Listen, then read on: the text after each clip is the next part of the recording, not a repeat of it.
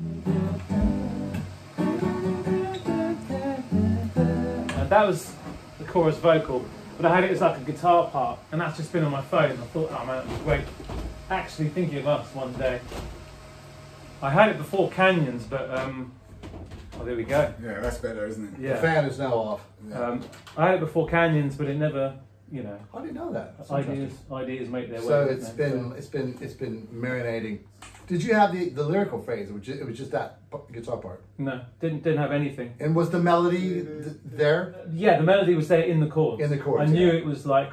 So you knew it was going to be the same thing. I knew it was like that Midnight in Richmond, big, muscular, moving, broad stroke kind of thing. I knew it was going to be like that. But I find it interesting personally that it started off on guitar. Yeah, because it's such a like Rhodes keyboard kind of thing to me. That's what it was. It was that guitar phrase. It didn't have a verse for it. Didn't have any context for it. And it was actually after we started talking about stuff. Yeah, I remember we were working on the album. I mentioned to you Leon Silver's the third, you know, productions, the '80s productions for Solar Record, that sort of boogie, funk, R&B thing that he was doing at the time, like Whispers, The Beat Goes On, and Shalimar Second Time Around.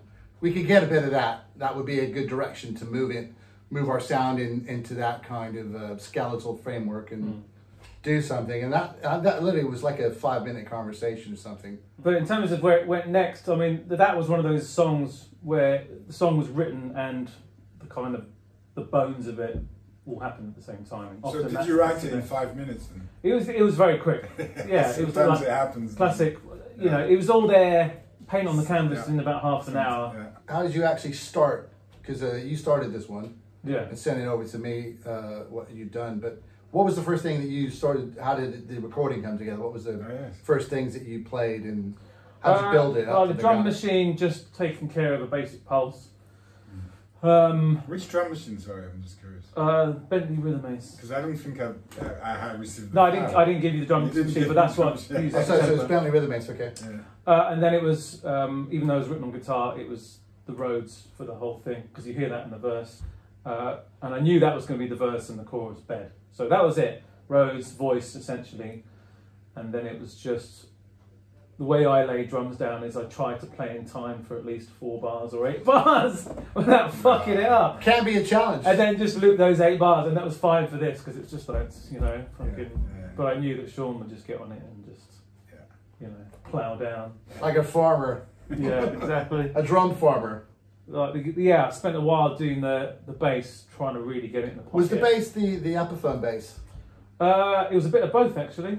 Oh, there's 2 different basses on there. Yeah, I think it was. Controversial. Anyway, that was hard, man. I spent ages just trying to get that bass right. Yeah. I mean, take after take after take. It's got to be so tight, that kind of thing. But the thing I really enjoyed doing was putting down that chorusy kind of guitar on the chorus, which gives it that British kind of. Yeah, that was interesting. It's a very sort of lots of delay, stereo kind of. Well, like from a different world. Yeah.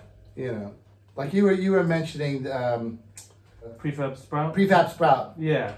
Which I wasn't that familiar with, if I'm being honest. And you mentioned them to me, and I sort of listened to some of the records, and I was shocked how interesting they were. Oh yeah, they're really interesting. The first and the second albums are just miraculous. Yeah, they're brilliant. There's so much depth, and it's it's really interesting. So there's a bit of that there, kind of bit of the chimey Tears for Fearsy thing as well in there, but. That's what I think just sets it apart and makes it a new thing rather than just a rerun of something that you you know. We've established what we're doing now, that whatever we're doing it should sound like us anyway, if you know what I mean. Yeah. And I felt like when this tune was done, it was obvious to me it was a single. Yeah. You know, and I felt like, and even now, I mean, it hasn't came out yet, but I felt like this is a single that a lot of people will like. I feel like it has like a very broad mass appeal, this tune. So we'll see. We discussed earlier that you don't know what people like sometimes. You think, we think this tune's everybody's like, well, this tune's brilliant. And they may be like, oh, it's cool, but, I prefer that one, But once you've done this out in the world, having its own life, Yeah, it's out of your control, man. You just don't know, really. Yeah. You just got to do something you like. But it's, you know, it does have that, feels like it could have that appeal, but it's interesting enough in its own right. It's still musically quite sophisticated, you know. Yeah. The thing we've said about Steely Dan in the past about having these radio hits and big selling tunes, but they're really interesting as well. That's like, that's... Yeah, like it's, totally. Peak gold, it's peak, yeah, it is. It's like the sort of highest thing that you could achieve, to have like a catchy single, but it's also very musically sophisticated and just musical. So then you recorded your sort of like all your sounds. I think it was very basic what I sent. It was the vocals, like a drum loop, bass, and I think those electric guitars. Yeah, it was all the basic sort of like meat and potatoes were there. But you know, none of that acoustic guitar. I think like that acoustic guitar in the re-intro is one of my favourite parts. We had discussed having more acoustic guitar on the latest new album, and so I was like, well, this doesn't have any acoustic guitar, this song, and so I felt like I need to square peg it into a round hole, just to carry across the thread of that. Which in a way was really quite a brilliant thing, because I don't think I would have thought of that otherwise.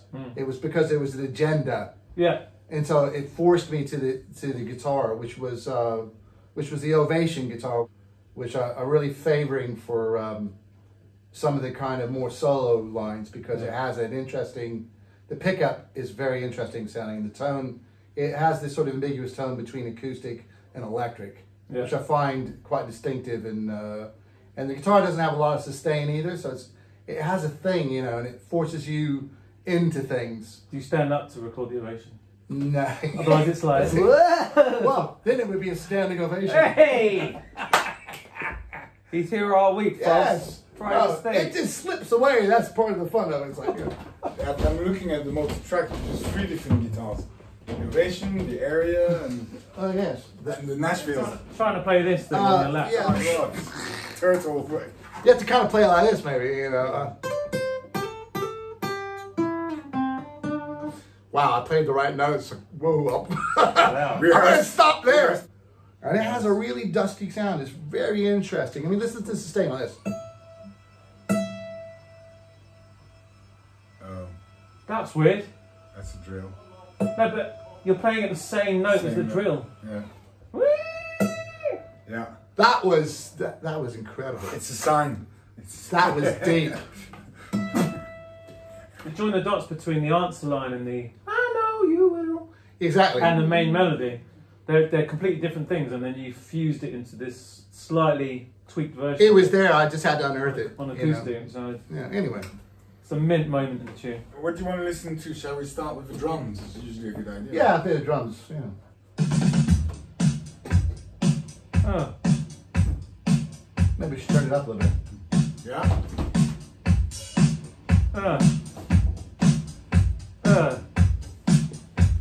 Ooh, well, off bit. That's 3 mics basically. Kick, snare, and tom. That's the sexy bit there, though, Peter.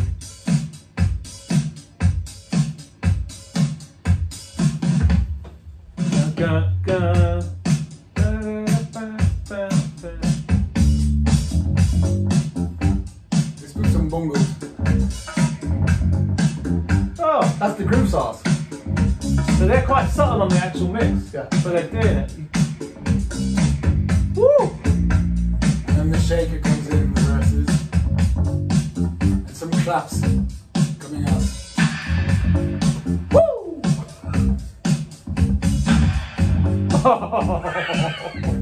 Naughty!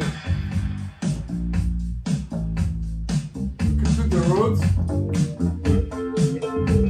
Yeah. That's kind of a tune in a way. That's a neutron phaser too. How is it? Nice.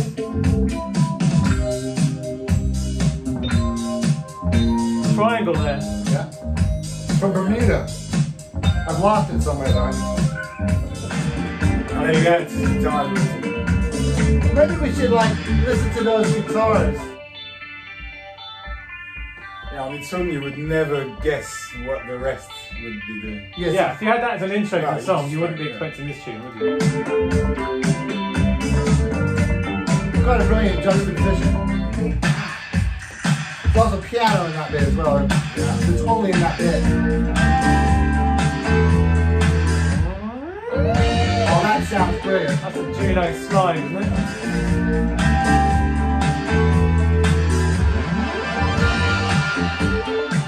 Juno 6. Juno 6. The best Juno. There's the acoustic guitars in the bridge. You got the Nashville. There's a Nashville and maybe is there a 12? Oh, is that doing like a ring? Yeah. Like an omnichord job kind of thing. Yeah. Things, And then there's also the Ovation guitar that we spoke about earlier. Oh.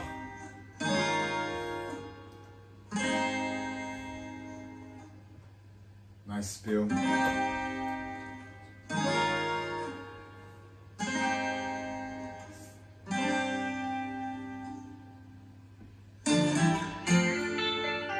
Oh. Man, that's lovely. Is the Ovation in? That's it, this is sort of... Love this bit.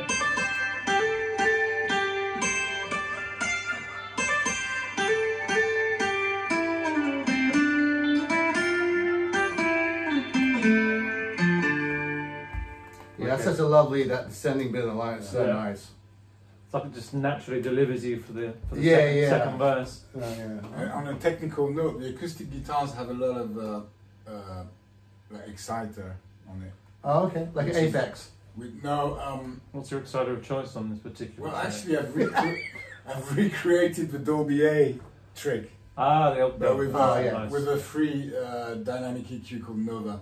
Because actually all it is like a 2-to-1 ratio multiband compressor. Compressing a lot in parallel. That's without... It's more woody. Okay? And then... with... more sparkly. It's more fairy dust. Yeah.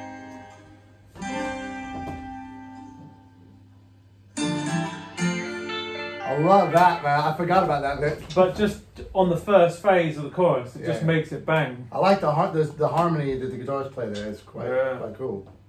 You know, when I had all your stuff and I had to like put my stuff into it, and so you have to find your space. Yeah. And you have to add. And I was looking to add acoustic guitars, and so it forces you into like a corner. This is my space. I have to create something in this, you know, in this little thing that I have.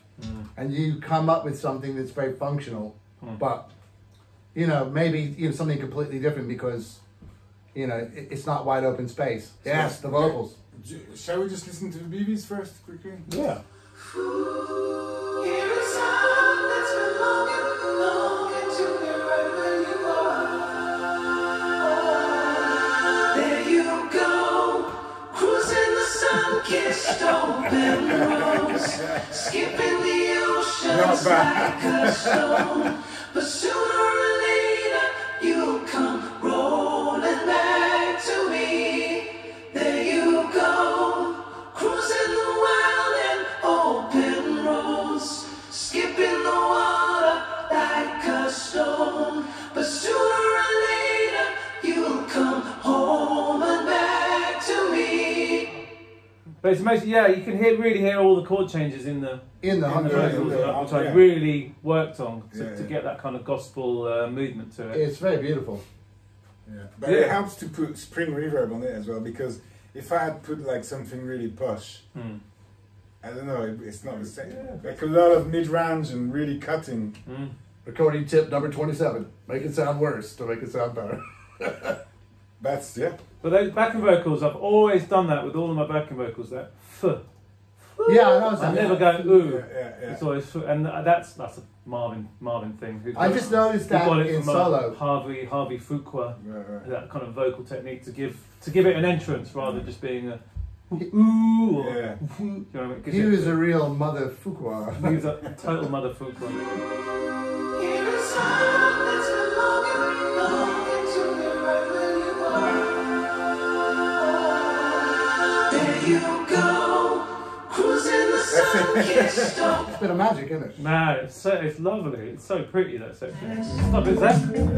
Yeah, no, there as well is between the verse and the pre-chorus. There's just a little cheeky bar of 2, which makes that whole thing kick in. Yeah, that'll do. I see how you trying to pick up first. Oh yeah, yeah. 1, 2, 3. Yeah. 1, 2, bang.